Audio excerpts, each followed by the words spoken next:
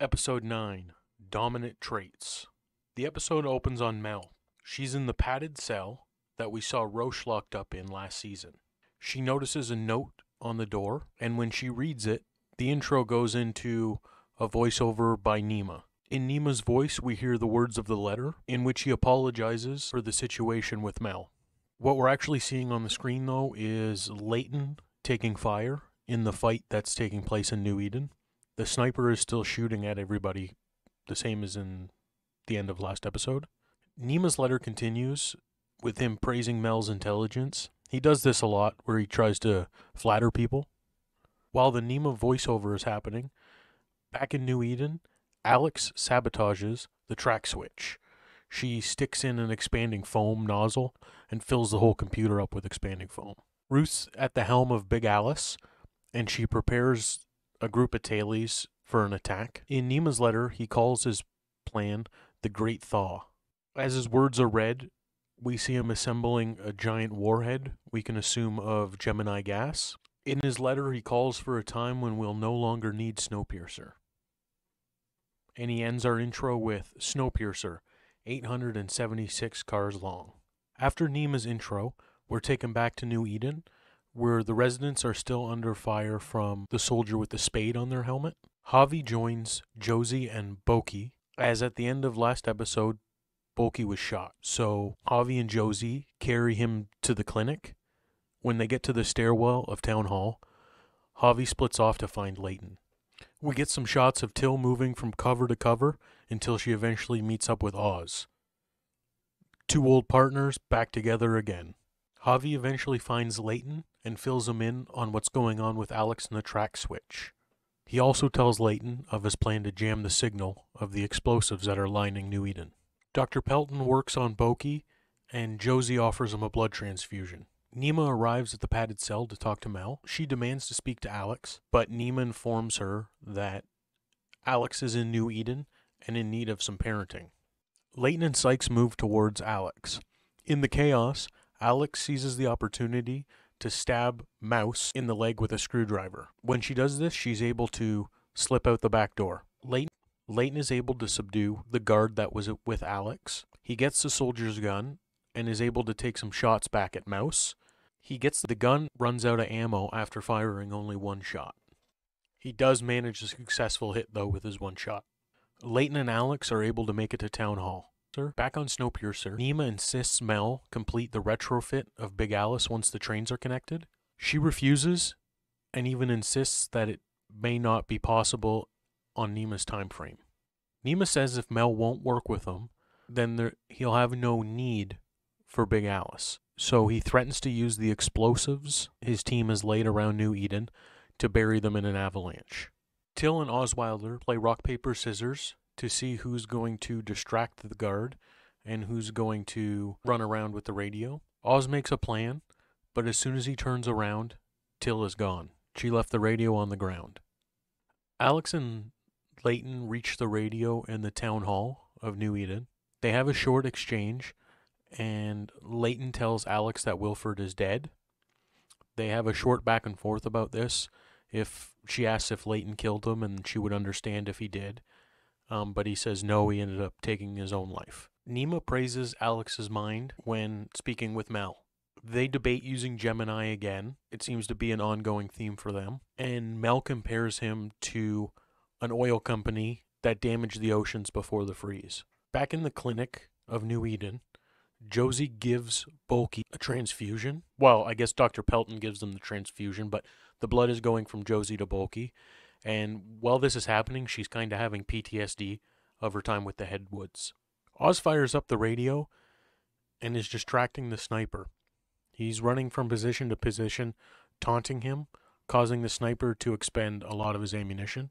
Oz realizes the voice he's hearing over the radio sounds familiar, and it might be what he was hearing in the mountains. Back at Town Hall, Alex is in shock about Wilford.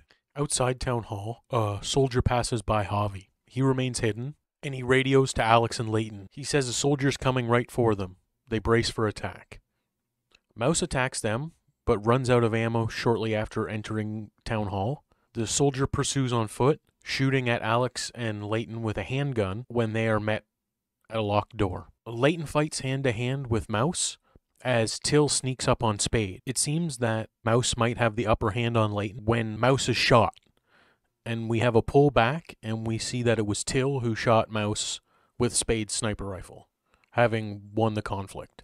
As that battle subsides, now all the soldiers are incapacitated. We learn Bulky will survive, and Javi continues to work on his jammer. Alex fills in the crew on the fact that Gemini gas, if it's deployed globally, will erode the atmosphere and kill everybody.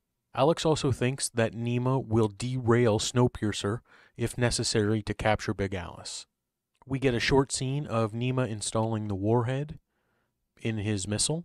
Mouse, having escaped after being shot, I think twice, makes it back to Snowpiercer to fill Nema in on what happened. In the next scene, Javi has a breakthrough. He completes his jammer and is ecstatic. Mel and Nema go over the plans to reconnect the trains. In this scene, we see that the soldiers are accessing the arsenal of the late departed Admiral. We see them unloading boxes of guns, but we don't see them unloading boxes of bullets. Back in New Eden, everybody braces for the attack. A large group of peacekeeping forces enter New Eden. Mel is at the front of the pack with the soldiers. She's able to give Leighton a nod of warning. Leighton screams, "Run!" and the whole town is gassed. Many people are knocked out from the gas, but many people make it inside different cars.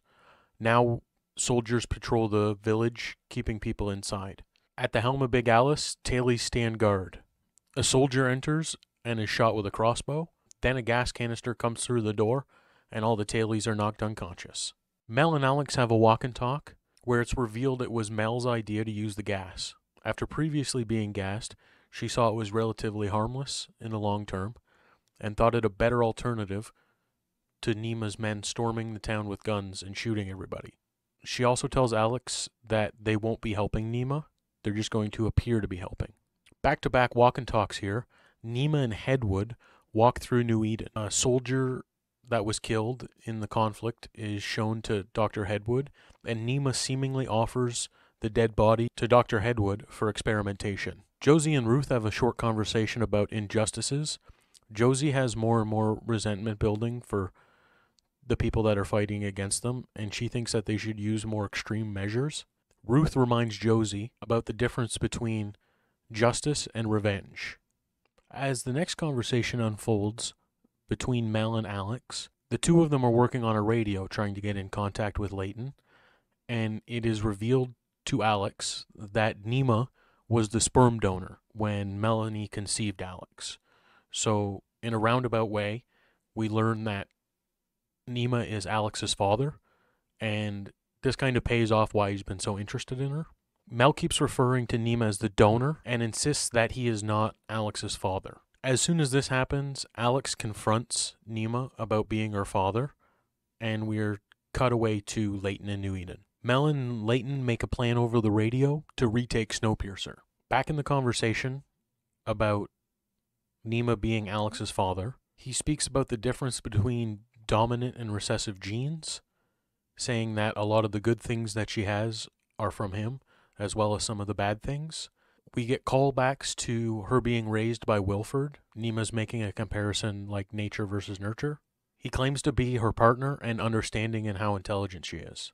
Ruth and Leighton form a battle plan, and Javi turns on his jammer. After he does this, Leighton tells him that he wants him to move a bomb. Javi bombs some of the soldiers, thinning out the crowd. As Snowpiercer reverses into New Eden, Josie mounts an attack on the soldiers that are still alive. Josie has a showdown with one of the soldiers, and when she thinks she's about to bite the bullet, she realizes that he has no bullets. It's revealed that many of the soldiers are carrying empty guns, and this is kind of a callback to the movie. Somehow they force Snowpiercer over the track switch, so it's kind of irrelevant that they didn't do it. They derail the end of the train, and they come in, like worm in over the ground to where Snowpiercer, or Big Alice is, and they eventually do reconnect the trains, and I guess their plan is to just pull it out and hope that it pulls back onto the track. Out of the back of Snowpiercer spill 24 soldiers with hand weapons, and just like that, we've gone from hand weapons and crossbows to guns, all the way back to hand weapons again. It's kind of reminiscent of the battles of the season 1. And this is probably because they're outside and they have room, is like one of the most epic battles in the show. Like, even Ruth gets some. Ruth kills like 10 people, I think. Like, she's just swinging around a sword, like all willy-nilly, stabbing this guy and stabbing that guy. Our heroes from New Eden press forward through the enemies, and a large group of them are able to make it back onto the train. As this happens, Nema gives the orders, and Snowpiercer pulls away. He also gives the order to blow the explosives so that he can cause an avalanche to cover New Eden, and when he tries to, he realizes that they've been jammed. He has a little hissy fit, and by the time he turns around to react, Alex and Mel have snuck away. The last scene is Alex and Mel sneaking off into the smoke of the subtrain. I thought that was a pretty good episode. There was some great revelations in that, like Alex's father, and now the trains are reconnected out back on the track, so maybe our people from New Eden will join them and we'll end the season where we started, maybe with an extra engine though. If you made it this far and you watched, do the liking and the commenting and the subscribing and all that.